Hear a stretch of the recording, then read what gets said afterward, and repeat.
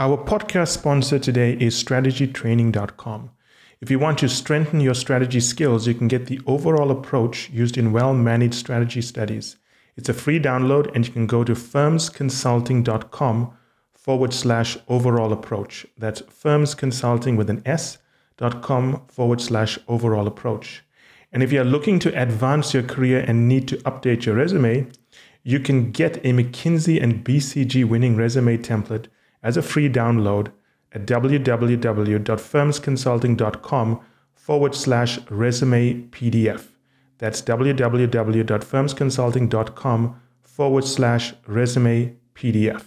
In today's podcast, I want to talk about two different but very heavily related concepts. The first one is the impact of confidence in cases and avoiding what we call the content trap. It's a term that we developed because of basically the trap many candidates find themselves in. So let's talk about, firstly, this idea of the content trap, because I think it heavily drives confidence in cases. What is a content trap? Well, the content trap is the belief that many candidates have that if they do just enough cases, if they just do one more case, they are going to find or be exposed to that one more great idea, that one more amazing technique, or that one new framework that could just help them pass the case interview, right? So that's a content trap. The belief that if you just had more time and then you just did more, you'd be able to do well. Now, I can say this with great authority that many of you who are listening to this podcast have probably done 50, 60, sometimes 70 cases, and you've still failed, right?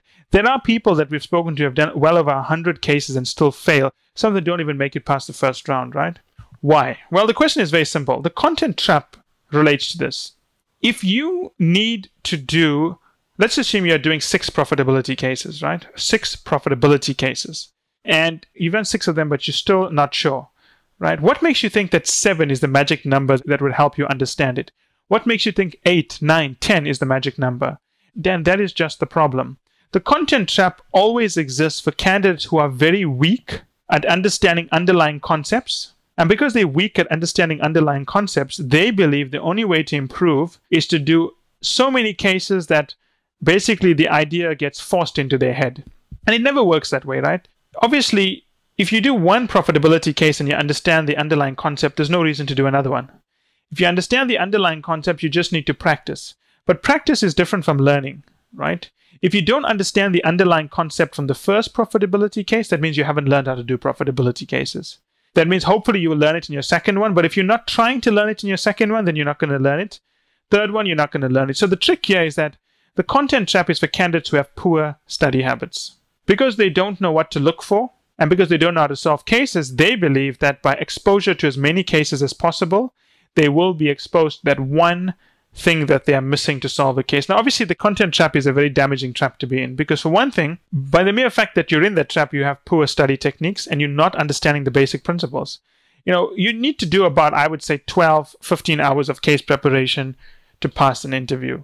I always tell candidates this, they don't believe me, but I only did 2 days of preparation before I got into a consulting firm.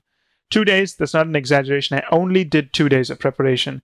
A couple of reasons for that. Firstly, when I was around, not like today, while it was very prestigious to join a consulting firm, there wasn't a lot of material available.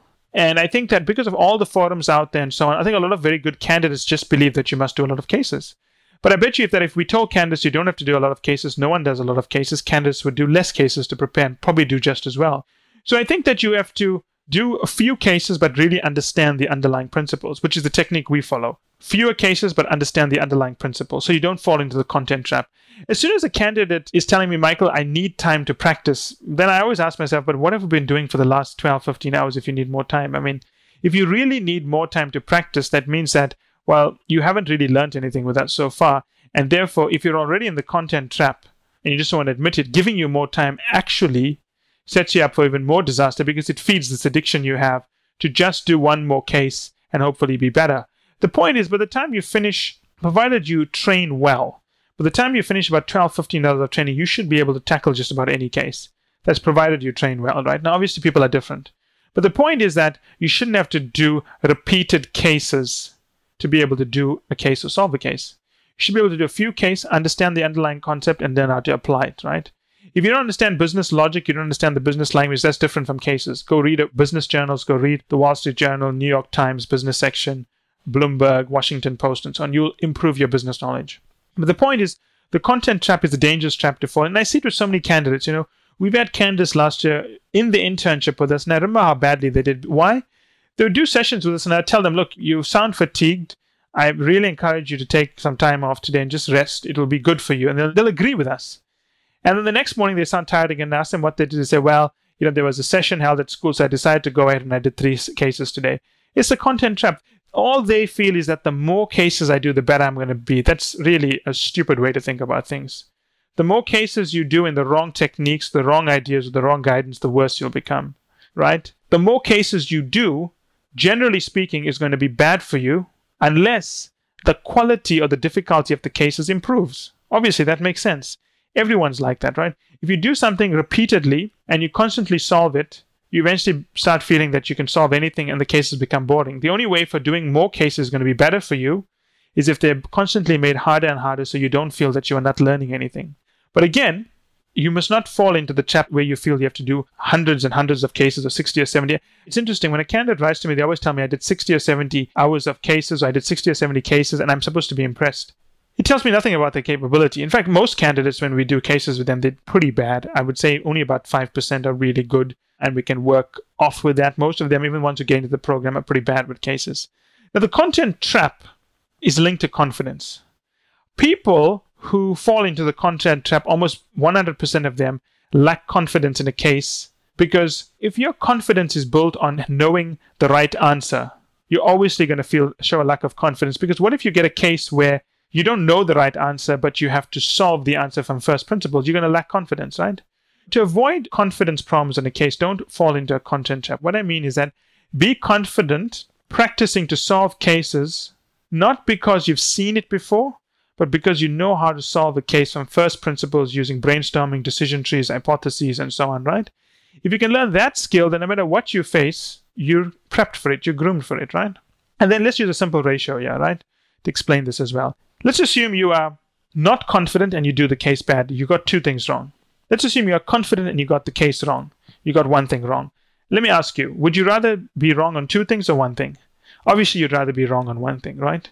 And in fact, we have seen it with candidates where they will fail the case, but because of their personality, their charisma, their charm, their confidence, they're invited back. Either 4 months from now, 12 months from now, 6 months from now. But the point is, confidence should not be tied to content. And I will not answer any questions related to this because there's no other way to explain it. If you can't see it, you're never going to see it. So I'm not going to answer any single question related to this. Because every candidate tries to justify this and say, but Michael, it's so hard to gain confidence, right? That is different. That's a totally different issue from saying that you don't need confidence. Everyone should have confidence. That's the point I put forward. Everyone needs to be confident in what they do. If you can't bring confidence to the game, don't apply for consulting case interviews. And don't try to justify it. Don't say it's difficult and so on. The point is you need this skill. If you don't have the skill and you're not willing to bring it to the table, you cannot justify it away. I'm never going to say, yes, you are right. In your case, don't have confidence. I'm never going to say that. Candidates always like to respond and talk about their unique situation, why they don't have confidence. I'm not going to entertain those things. I don't even know how people can gain confidence. I think the only way to gain confidence is to put yourself into situations where you are not solving a lot of cases, but where you are trained to solve cases for which you have not been exposed. That's a very important distinction. Learn first principles and know how to solve cases that you haven't been prepped for, rather than trying to go through every single case. That is the only way to learn how to overcome the confidence problem. But linked to this, there will never be a situation where I'll say having a lack of confidence is justified. I would never want someone on my team who lacks confidence, because when you lack confidence, which is a sort of an emotional issue, it manifests itself in physical things whereby you're a pushover with clients, you're not forceful enough with getting data. So when people say, I just lack confidence, it's not that you just lack confidence. You lack a very important emotional, balance that is definitely going to have an impact in the physical things we do on a project. So there's no such thing as just lacking confidence. It's a big issue. And there's never going to be a reason why I would justify hiring a candidate who lacked confidence. It's never going to happen. And candidates who are listening to this podcast should not try to justify it. If you lack confidence, you have to deal with it. You have to put yourself in situations where you are trained to handle cases that you're not sure how to handle. And you just have to become, much more stronger at it. As we wrap up, today's podcast is sponsored by strategytraining.com. If you want to strengthen your strategy skills, you can get the overall approach used in well-managed strategy studies as a free download, go to firmsconsulting.com/overall approach. And if you're looking to advance your career and need to update your resume, you can get a McKinsey and BCG winning resume template example as a free download at www.firmsconsulting.com/resume PDF.